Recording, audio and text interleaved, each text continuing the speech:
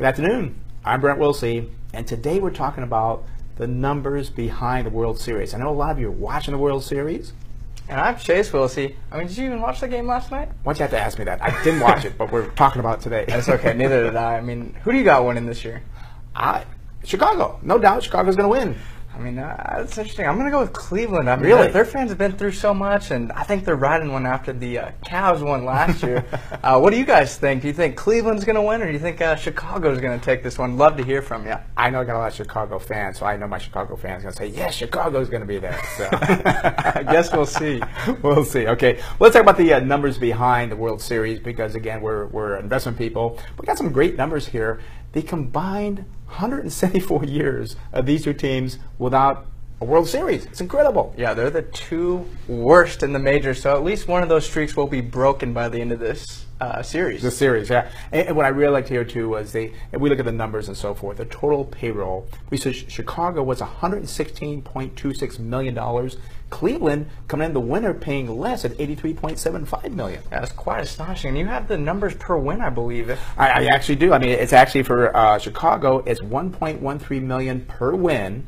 And for Cleveland, it's $891,000, not even $1 million for Cleveland. And I want to say that's the lowest in the majors because they didn't have a very high payroll, and that's what we like to see. We always talk about value investing. Mm-hmm. Well, I think the Cleveland owners did a great job finding a lot of great value players out there to build a solid team. I was going to say, who I want to know how much it is per win? New York Yankees. I think it's probably like $2 million.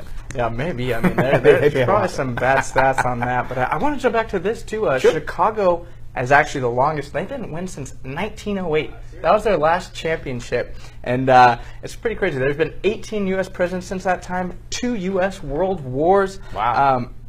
Get this, too. This is funny. There's been 4 new states added during that time frame. Alaska, Arizona, New Mexico, and Hawaii. Yeah. And also, one of my favorites, too, going back to 1908, that's when the Model T Ford came out, and you could buy it for $850. And also, too, back then, for the Chicago team, a ticket at the World Series was $1.66. You can still get a ticket now, but they're $6,600, so a little bit more expensive than they were. A little more expensive.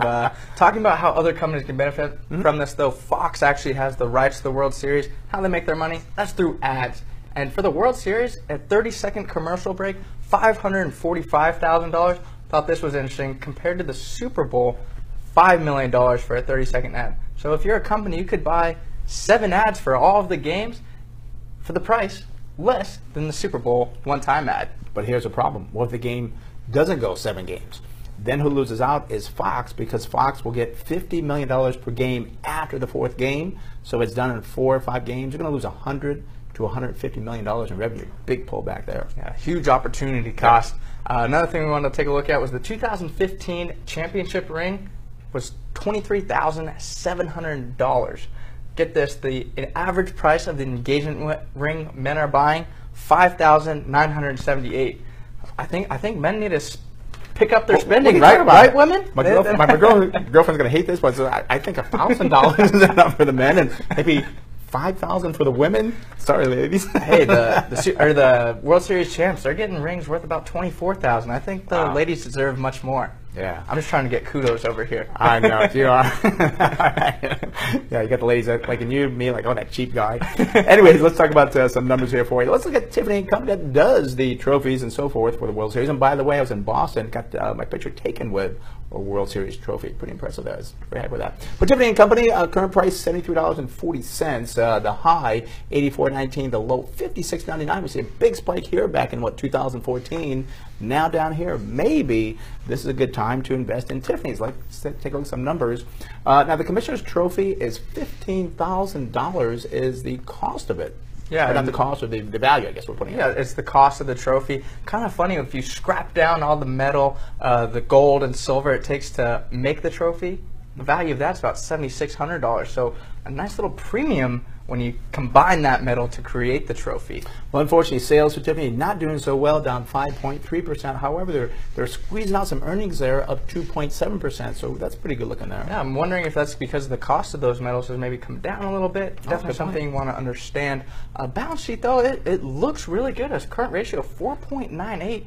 A little concerned here. It's still a strength, though. Quick ratio, which excludes inventory, 1.65. Reason I say it's still a strength, that's a ton of liquidity. Reason I say it's a little bit of a concern, this large discrepancy tells me there's a lot of inventory on the balance sheet. Would want to understand why there's so much inventory there.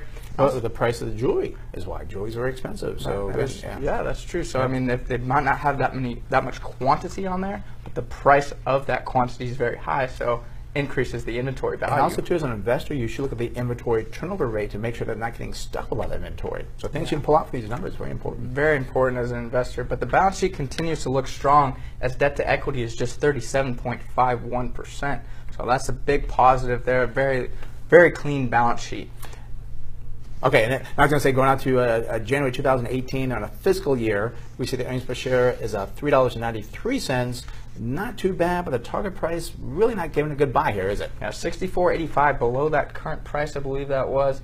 I mean, good company, like the rings and the commissioner's trophy and everything, but again, don't overpay for those earnings. Yeah, that's a problem there. So, alrighty. Well, thank you for joining us today for our Smart Investing Briefing. And did you miss today's video live? Tap on the follow button below to opt in for notifications the next time we are live.